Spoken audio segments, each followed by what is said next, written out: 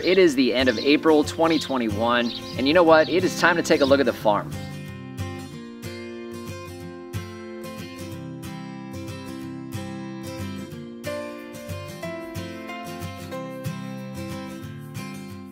So what you're going to see today is a mixture of footage from the ground and also some drone footage. So we're going to kind of give you a mix of the two to give you a really good idea of just what the farm looks like here in April.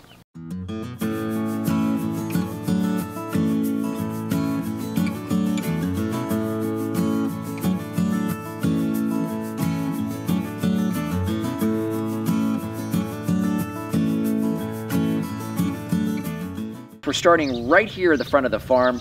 This is where Lori has all of the evergreens. That way, everything that you see at the front of the farm as you come in is nice and green. So the first set of trees we have here would be our guavas and our laurel bay leaf. All of these trees are springing back into life now that we're here in the spring.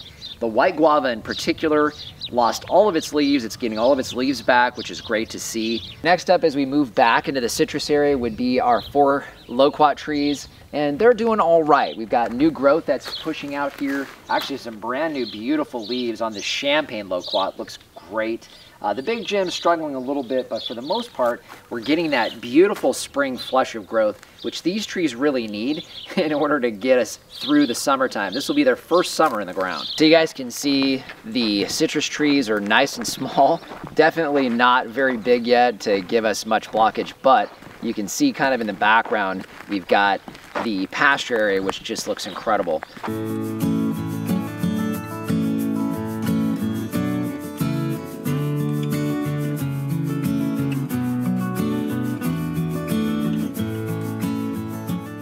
So what we're gonna do is we're gonna go ahead and wrap around the corner, and let's go ahead and take a look at a couple things that are around our chicken coop and run. We have our chickens in the background, and these would be our kumquats. Just leafing out and flowering, look incredible. They're very, very happy in the ground here. We have our new Nagami kumquat that actually has some flowers on it. It pretty much stunted over the winter, but now that we're coming into the spring, it's now leafing out as well. But the kumquats look great.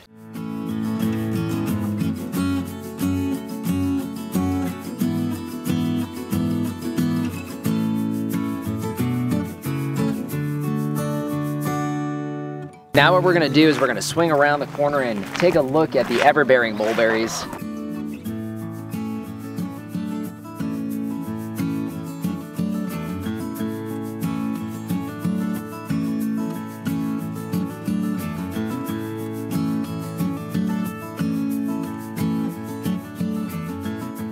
So we didn't do a harvest on these last night, but we've been harvesting off these trees every single night this week. We now have almost 2 gallons, those Ziploc gallon bags, full of just these ever-bearing mulberries. And again, the size of these, I'll tell you, we took these off of the mother plant on the old farm, which was climatized to Arizona. I'm really starting to think that that is the key to larger fruit on these trees, and the production is just massive.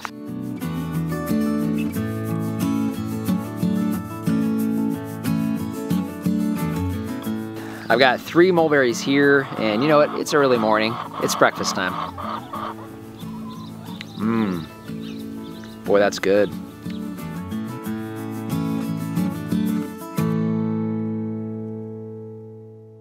You can see the broiler chickens are about 6 weeks old, so they have about 2 more weeks here on the farm, which should work out pretty good because I think we're gonna wind up having a little less green on that pasture here over the next few weeks. Now what we're gonna do is we're gonna slide on over to the western orchard, and you'll see it's just coming along fantastic. So this will give you an up-close shot of the trees. I'll tell you what, we've got a couple of these trees that are taller than me. So the peach trees obviously are the first ones out of dormancy. They're just looking great.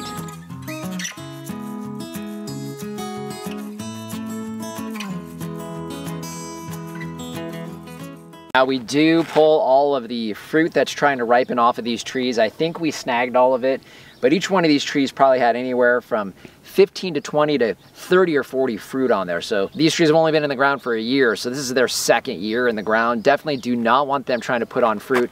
We want them doing what you see here, which is get nice and big, establish those roots, and really establish the tree itself before it fruits. We've got a piece of fruit right there. So you can see already about the size of a golf ball. And I know I might make a few of you cringe, but that can't stay on the tree. That's not what we want. And some sucker growth, let's get that off of there. Boy, these trees just look beautiful in the spring.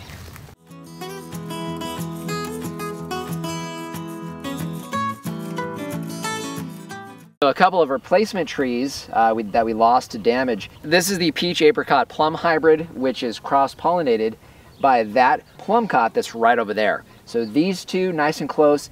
Again, these were just planted in late October, November of last year. So coming out of dormancy really, really well and coming on nice and strong. So here's a tree that we definitely did not thin all that well. This is a burgundy plum. You can see a little plumlet right there. What's that? Probably almost the size of a quarter. It can't stay. Oh my goodness, there's several. Yeah, we missed a few on this one for sure. We got fruit all over the place in here.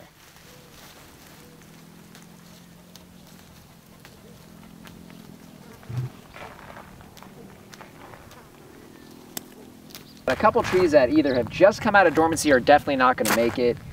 Good to see we finally have one of our persimmons, one that still hasn't broken dormancy, but the scratch test says that it should soon. So this is our angel red pomegranate, and check this out. I mean, this thing is just exploding with flowers, just a beautiful tree. You know, we're keeping them caged because of the rabbits. What's really cool is you really get just that kind of firework explosion that comes out. It literally is what this looks like.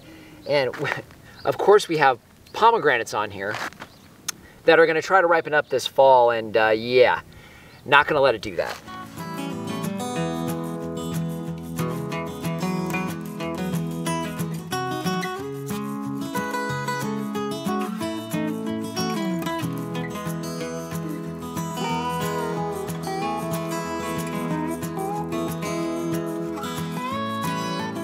Now what we're gonna do is we're gonna head back to the back 40, as we call it. What this is, and I'm gonna try to get a good shot for you guys, this back half is where we keep our wood chip mulch. You'll see that big pile back there. In addition, this area is about 2 acres to give you an idea of size. This is about a 2-acre area. And of course, this is where we have our pecan trees and our larger mulberry trees across the back of the property.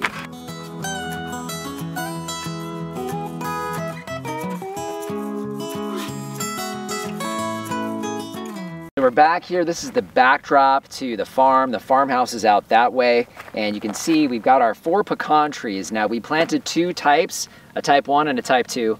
You need them for cross-pollination. Now, out of those 4 trees, only 2 broke dormancy. Pretty confident the other 2 are not going to make it. Unfortunately, they're both type 2 pecan trees.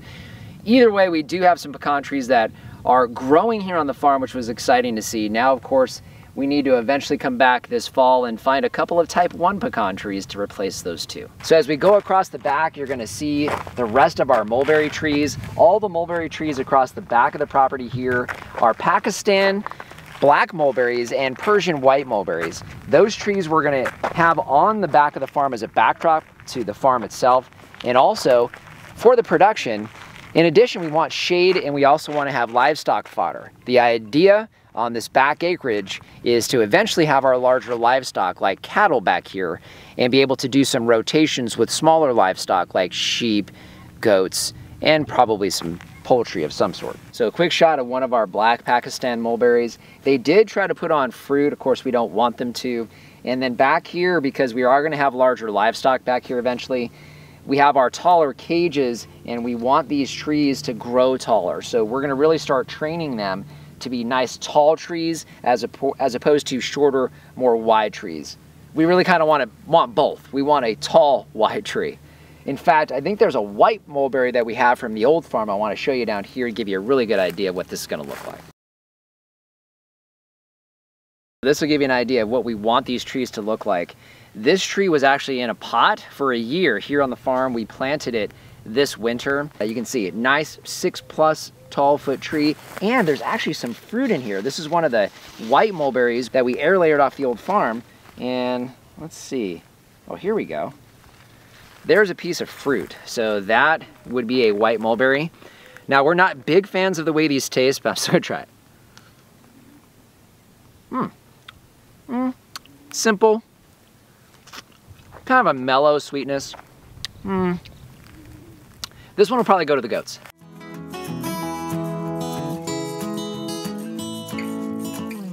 Now what I want to try to get a shot of for you guys is our livestock acre. So I'm going to pull back this way. You're going to be able to look down. It's kind of hard to make out. We've done a little bit of tractor work back here, and we've set our corner posts. But this is a 1 acre parcel that's immediately adjacent to that back 40 we were just talking about. And this is where we're going to really keep all of our smaller livestock and probably have some stables essentially to keep those livestock. At least that's the plan. So you can get an idea of this open space. We have not touched this basically at all. Now what we're going to do is we're actually going to slide from this back acreage here and go back into the eastern orchard, which is where we have all of our figs and pome fruit.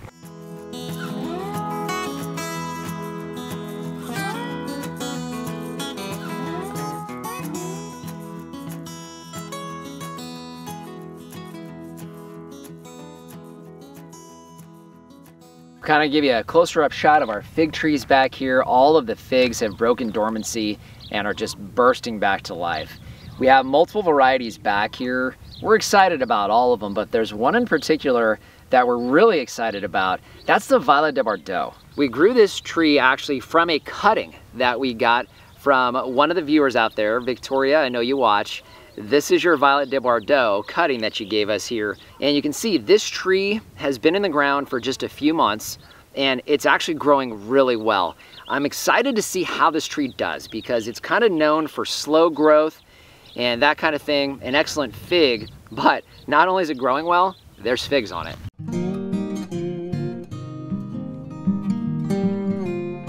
Now what we're gonna walk up front. We need to take a look at the jujubes. So the jujubes have broken dormancy really well. There's a lot of flowering on these small jujubes already. In fact, all 3 of them have a tremendous amount of flowering, but fantastic dormancy break on these with a lot of leaving out, which is exactly what we want. They've only been in the ground for a couple of months. So that leaf matter is what pulls the chlorophyll down into the roots and allows these things to really take off. So super excited to see that, and all 3 of them doing great. Now what we want to do is peek at these pears because they look fantastic too.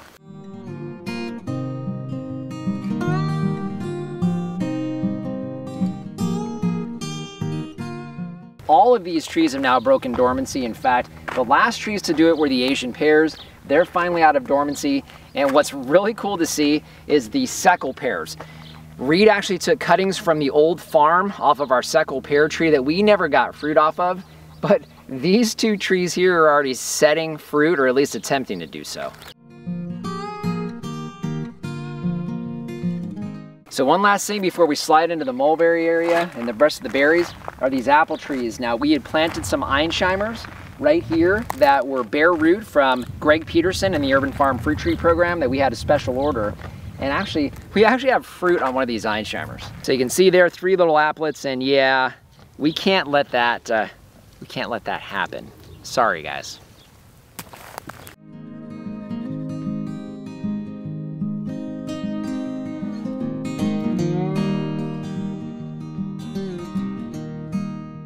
One of the things as you're looking across here at these apples, these are all apples we got from Reed.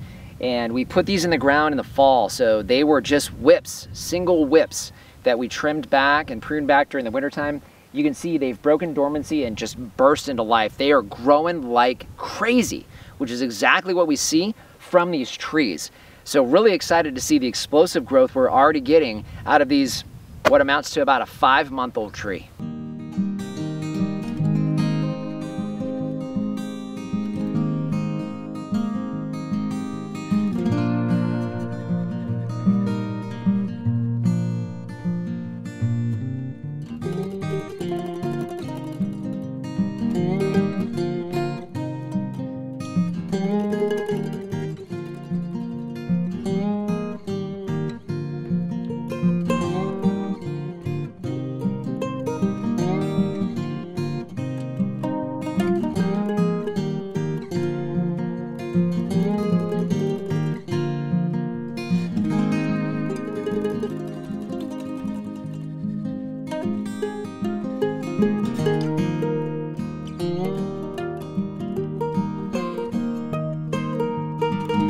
This will give you a really good shot of our mulberries. We have our Shangri-La mulberries that are the larger trees here that lead back into our two contorted mulberries. We're gonna show you what the Shangri-La mulberries look like here in a second, but one of the things that I've been most happy about is a couple of different varieties of blackberries. So let's go ahead and take a peek at those. This is the Colombian giant blackberry. This little bush already has fruit on it and has really started to explode here now that we're nice and warm, which was great to see. Once we got into the 90s, this bush started taking off, which is precisely what we want. We haven't tried this variety before, but so far, seeing fruit on there, seeing this strong growth is encouraging as we go into the summer. Of course, how it survives the summer is the real test, but so far it's doing pretty good. And then of course, these other two you'll recognize. This is the Triple Crown Blackberry. It has fruit all over the place in here, which is great. Really love the flavor of this variety. Very easy to propagate. We took this as a cutting from the old farm, and look at this new cane that's coming out of here. I mean, that's just incredible. That thing is probably 4 feet long. So now what we really need is we really need some balance on this bush to come this way. But one of the things with this variety is we know this variety has a tendency to send out runners very, very aggressively, which is the reason it's by itself in this bed. Eventually, we're gonna see these canes popping up everywhere in this bed, which is great because then of course we could share. Last two blackberries in the update. This is our Primark blackberry. I'm pretty sure this is the Freedom variety, loaded with fruit, which is pretty typical. Very strong new growth here, which is great to see. Gonna definitely need to get this uncaged here over the next couple of weeks. And then of course, that's the Loch Ness blackberry behind me. This one has a little bit of growth on it, not very much. Really not too sure about this particular variety. It was another test, and so we'll have to see. If it doesn't start growing here soon, it's gonna run out of time because we're almost to May, which means we're almost to 120. So I might be a little bit shadowed, which is fine because I don't mind being overshadowed by one of these. So this is one of our Shangri-La mulberries. You can see it's about 6 feet tall. It's a beautiful, beautiful tree. This time of year is its happy place. Beautiful green leaves, and it puts on a lot of strong growth. More importantly, this time of year, we start getting production. It's gonna probably be hard to pick up on camera, but we got some ripe mulberries in here. And you can bet, I'm gonna try one.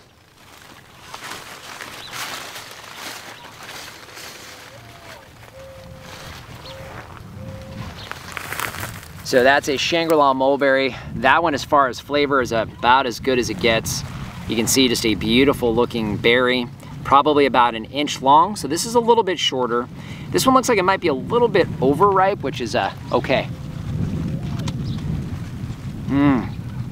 Oh man. Beautiful balance of tart and sweet. You can eat the stems, but I'd rather not. Ah, it's really good.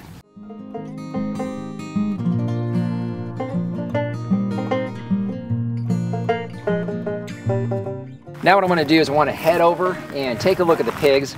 We've got the old pig area that's struggling a little bit with the cover crops, but we are finding that the sorghum Sudan grass is doing pretty good, and also the cowpeas. The cowpeas are coming up okay.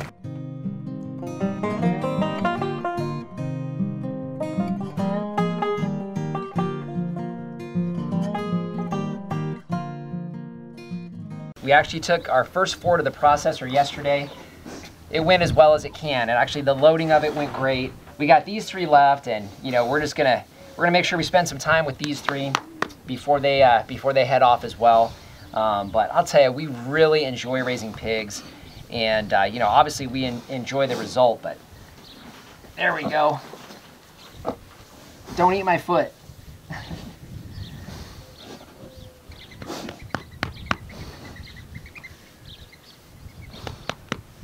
So last but not least would be the vineyard garden. We'll give you a good shot of how this is slowly coming together and looking as things finally come to life.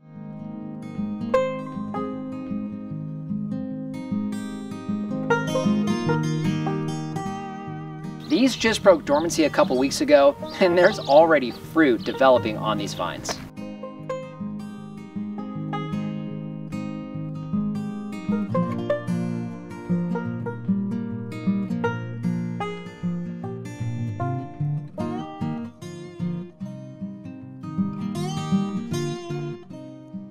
Not much more to talk about here yet in the vineyard garden.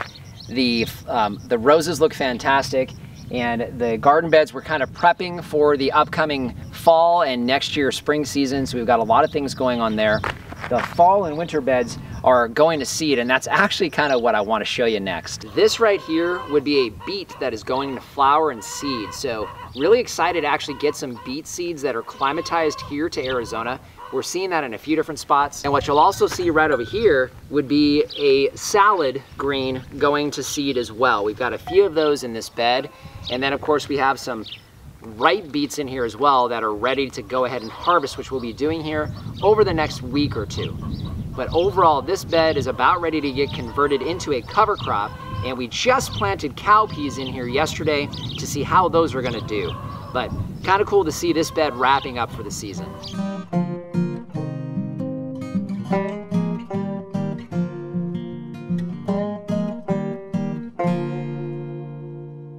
Really excited to see the farm coming back to life. You know, this time of year for Lori and I, it's the end of our livestock season. So we have pigs on the farm for a couple more weeks. We have our broiler chickens for a couple more weeks. We've spent every waking hour this year getting the farm to where it is today, and Lori and I are definitely ready for a break. But at the same time, we want to make sure that we're sharing all of the growth, because as we want to wind down here going into the summer, all of the growth, and particularly the trees, are just starting to take off. So just want to thank you for joining us today. If you haven't done so already, hey, subscribe to the channel. And you know, share it with your friends and family. If you've got anybody that you know that might be interested in this, interested in growing food, interested in real food security, this is the place to be. Definitely share the content. If you have any questions or comments you guys know, leave those in the comment section down below. Love interacting with you there. And of course, our Amazon shop, I'll leave a link down in the description, a free, painless way to help support the channel here. If you start with that link, it doesn't matter what you buy, you help to support the farm. So just want to thank you for joining us today and remind you, if we can farm on the edge of nowhere, so can you.